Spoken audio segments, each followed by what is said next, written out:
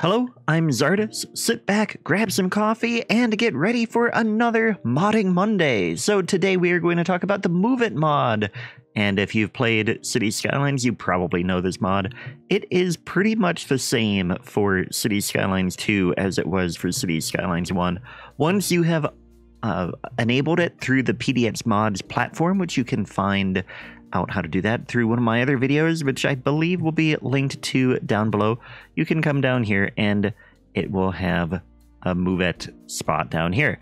And again, the icon is the same as it was before. The user interface looks a little bit different, but it has a lot of the same features.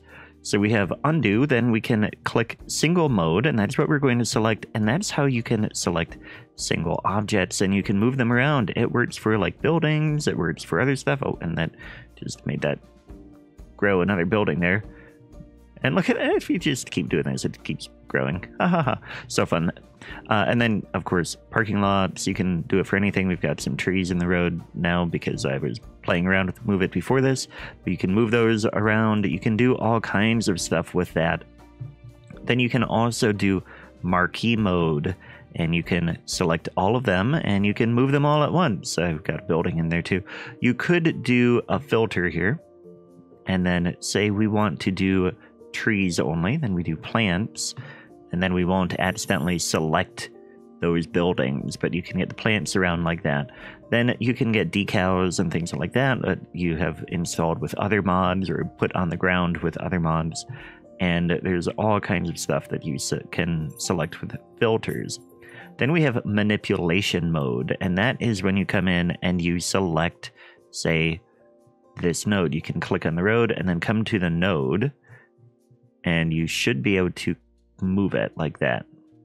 So that is this end of the road, and you can see it's connected all together to that part, and we're just moving that crosswalk because we're moving that part of the road. If you select here, then you can move kind of more of the segment itself rather than where it connects to the node.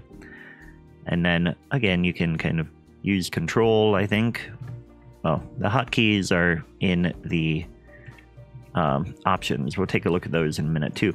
But then you also have the toolbox here, and you can move things to the terrain height and things like that. With buildings, when you move to terrain height, it actually raises the terrain. Let's go to single object. Then if we move to up and down, you can see the terrain is moving. And so right now that function, if you do to terrain height, it's not going to get it to the terrain height because the building is moving that. But eventually that should be operational and get back to the actual terrain height. For now, you can click to object height and then click another object, and it matches the height for that. You can rotate at center, and that will probably not work for buildings, but it would work for other things, perhaps for trees. Nope. Okay, well, it would work for props. So if you've built a prop, you can get those coming down here and go into potted plants, sure, or props here. Let's get a garden bench in here. We click that, and then we come to move it, and we select that object. We can rotate at center.